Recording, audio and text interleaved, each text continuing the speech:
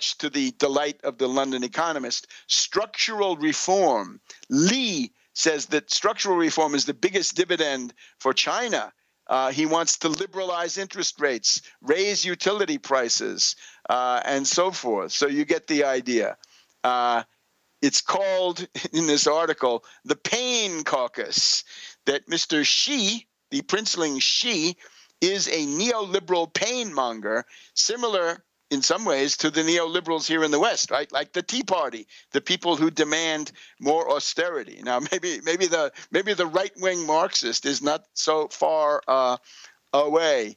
You got to have stimulus. In other words, in a dirigistic system like China, which works well if you understand what it is, it's based on the Taiwan experience under Chiang Kai-shek. It's based on MITI, Ministry of International Trade and Industry of Japan. It is dirigistic, protectionistic, cameralistic even, to cite a very old word for this kind of stuff, right? This is like sort of Leibnizian Benjamin Franklin economics. So this is now the problem. Here's who's coming to see us. Now, the problem then is that it's not a legitimate government. So what do? They stir the pot of conflict. In other words, they seek to export the tensions by, for example, building this stuff in the South China Sea. Now, you can build what you want, but when you go to the South China Sea and you say, guess what? This is now our security area. This is now Chinese waters. Well, no, you can't do that. And that's a very serious problem. I'm thinking there's a very interesting passage from General de Gaulle of France when he says, why is it that the Soviets are always so turbulent and making trouble? Well, it's because they don't have that much legitimacy on the home front. And I'm afraid we see the same thing here. The sort of formally illegitimate Xi government, and it's paying the price now that the stock market has fallen, the economy is slowing up. Nobody believes their statistics. They claim 7% growth. It might be 5. It might be 4. We just don't know. So what do they do to compensate? They say, guess what? The South China Sea belongs to us. We're going to build these islands, right? That's nothing so special, right? Lots of Western countries have built islands for oil drilling purposes and stuff like that, right? We built them in the Chesapeake Bay here more than 50 years ago. So there's nothing so special about that. But you get the idea.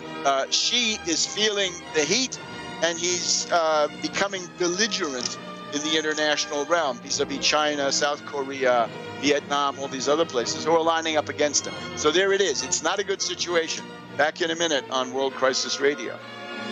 Welcome back to World Crisis Radio. We got to rush because we got to give a commentary on the statements of His Holiness Pope Francis I here in Washington, D.C. We've essentially got the White House welcoming statement on Wednesday. We've then got the address to the joint session of the U.S. Congress on September 24th. If you had been subscribed to the Tax Wall Street Party morning briefing, you'd have both of those. So here's the idea. Broadly speaking, we offer critical support. We support the Pope, but we have criticisms on a couple of points.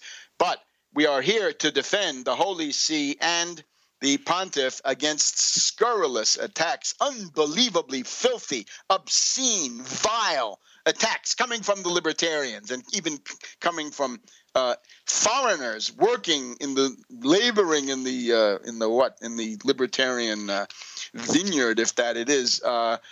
Spewing hatred, absolute monstrosity. This guy's not happy with what the Pope doesn't say about abortion. He's got some kind of xenophobic anti-immigrant trip going on. He wants to be cruel to refugees. I would say to that guy, why don't you get busy with Piggate and put your own damn house in order before you come meddling over here. Now, the obvious point of disagreement is at the White House, the Pope says, it seems to me that climate change is a problem which can no longer be left to a future generation, because this is the care of our common home. We're at a critical period of history. We have to make the changes needed to bring about a sustainable and integral development, for we know that things can change. Laudato Si. Well, of course, that's Malthusianism. The Pope calls for a dialogue. We want to have a dialogue, and our dialogue is that this is a terrible mistake. We think we know how it came about. It's Schnellhuber coming from Merkel, essentially saying, if you want to keep getting the German church tax, you better come out in favor of this stuff. There are currents in the church, the Franciscans in particular, the Mater Terra group going back to the 1980s had this as an idea. And of course, Merkel wants it because her energy costs are sky high because of the terrible, idiotic German energy policy, and she wants everybody else to be in the same boat. Misery loves company. So Malthusianism is a translation of Gian Maria Ortes, who was a defrocked abbé at Venice in the late 1700s. He talked about a carrying capacity for the earth, is a representative of pessimism. And it used to be that Catholics would point out that that kind of pessimism is inadmissible, and I agree that it is. The church knows very well what the medieval warm period was because the church lived through the medieval warm period, 1000 to 1200 AD. It was hotter then than it is now, and this is a result of solar activity. So with all due respect, the Pope is wrong on this. I'm also shocked to hear the Pope talk about pragmatism. I can't imagine a Pope embracing pragmatism. Pragmatism means it doesn't matter what you believe or why you do it. All that matters is what comes out.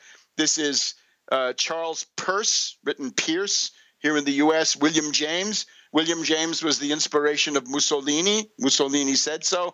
And, of course, Nietzsche, because Nietzsche says you can make up any myth you want and you believe in that, then it's going to be okay if that's what it takes to get going in the morning. So how can the leader of the universal church, who's concerned with matters of faith, say pragmatism? I think he means cooperation, of course. To be conciliatory, yes.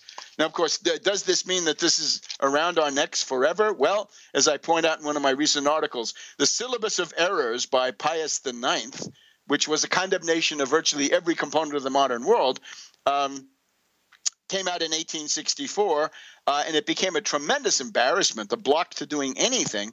It was then Leo XIII who corrected this with his own encyclical Libertas in 1888, which essentially overturned the entire thing. And we could do it faster. So erroneous and obsolete encyclicals can be and are essentially repealed by others. And I would urge this Pope to repeal his own, right? He could come out and say, you know, I was put under duress. You also may remember the question, the Roman question, right? La questione romana, about the papal states. Remember that popes like Pius IX and then Leo XIII and so forth were constrained to live within this situation where the Italian state, Garibaldi and so forth, had taken over most of the former states of the church, right? The pontifical states, papal states. And they kept complaining about this. But it turns out, of course, that was a terrible disadvantage to have those states. They were run by Sanfedisti, right? You have the mafia in Sicily, the 'Ndrangheta in Calabria, the Camorra in Naples, and in the papal states you had the Sanfedisti. And that's how the place was governed. This was a terrible scandal, completely unstable, always needed foreign troops, French troops, whatever it was. So that didn't work, but it took a while for the Vatican bureaucracy, made up of fallible, frail human beings, to realize that was so. The other thing is capitalism. Well, there are two kinds. There's finance capital. That is exactly the source of the horrors that the Pope is talking about. But then there's industrial capitalism, which actually has served the world remarkably well in those relatively brief instances where it was tried out. I'm disappointed that the Pope didn't talk about a Wall Street sales tax, because he supports it. When the Pontifical Commission Justitia et Pax under Cardinal Turkson put out a statement just before the current Pope came into office, there was a question of a Robin Hood tax or a turnover tax, a financial transfer tax, what we here call a Tobin tax or a Wall Street sales tax. He could have proposed that to the U.S. Congress, right? That's precisely what they're supposed to do. Now, the good things are too good to mention. Let me just start off by saying that he outweighed, his positive points outweigh these negative points, I would say. The captatio benevolentiae, winning the crowd over with the land of the free and the home of the brave. What a politician. You have to defend and preserve the dignity of your fellow citizens. He's got the imago viva Dei, that you're the living image of God. The fact of mentioning Moses is a way to assert patriarchy and authority against modern-day authoritarianism and heteronomy. He stresses that working families are the ones who build world civilization. He wants a dialogue, right? We're giving him a dialogue, pluses and minuses. Abraham Lincoln, absolutely. Martin Luther King, absolutely. Dorothy Day, a courageous choice, a woman who had abortions, considered a communist by the Republicans, and unfortunately Thomas Merton, a mystic.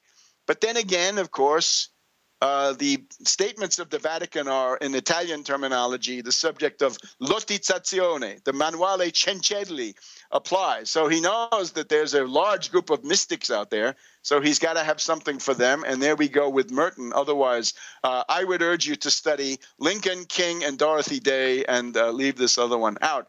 He's got This Nation Under God with a New Birth of Freedom from Lincoln. He's talking about a new dark age. He reminds us that fundamentalism in any form is bad.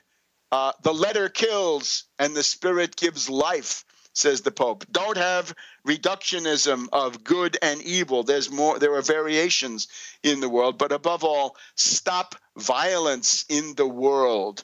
And of course, to imitate the hatred and violence of tyrants and murderers is the best way to take their place.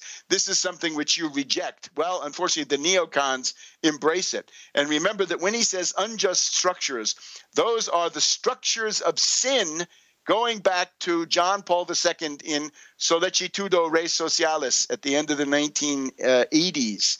So, fraternity and solidarity. This is why the Austrians and the libertarians are climbing the wall. Unjust structures are all too apparent. We've got to have cooperation, solidarity. He warns against new global forms of slavery. A nod to 1776, the condemnation of fetishism, market fetishism, and greed.